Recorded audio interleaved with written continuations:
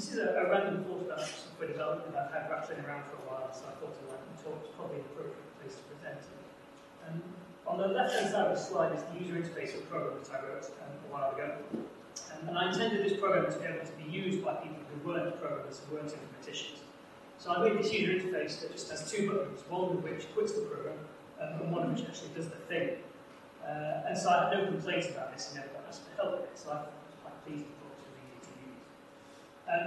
But on the right-hand side of the slide, you can see a list of all the things that I did get asked to help with, and these are all the sort of dependencies, all the stuff that you had to do in order to just get the program running. So you had to have the Blast database set up, and then to figure out the right paths to give the software and so on.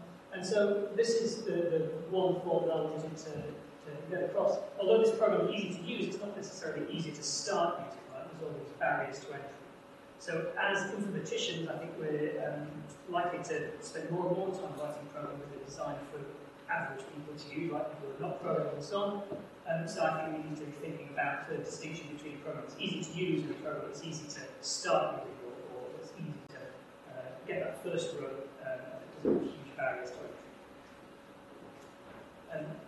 If I have time, I'll just say that although I'm talking about software development here, I'm actually more interested in training people.